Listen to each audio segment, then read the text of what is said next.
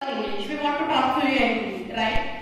And I do have an interest from 10th standard, but we felt like that we don't have any environment. We don't have any people to talk in English. Even that too, I have basic. I don't have any environment to talk. I don't have people to talk in English. But I started practicing grammar and started learning the words in 10th standard until the 12th standard. After 12th standard, I got realized that we have an updated technology and we can use it for learning English and more, right?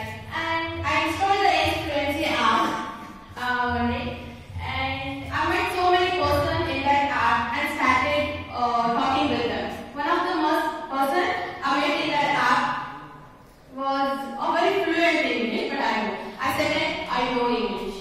I didn't know how to talk with them. I don't know how to greet. I didn't know even how to wish them.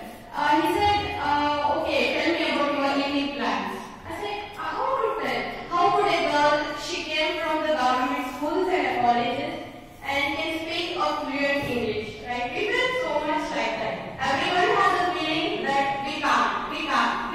Even I do. And the first person is talking very fluently. And he asked me about the evening plans. And I said, I'm not. I said like this only. I know English. I didn't know how to tell. I didn't know the English. But I said, I know English. He said, okay, have a cheerful day. I said, are you going to cut the call? Yes, I'm going to cut the call because I don't want to waste my time. What does it mean? It means if you don't have any skill, if you don't have any unique features in you, no one is here to give a time for you.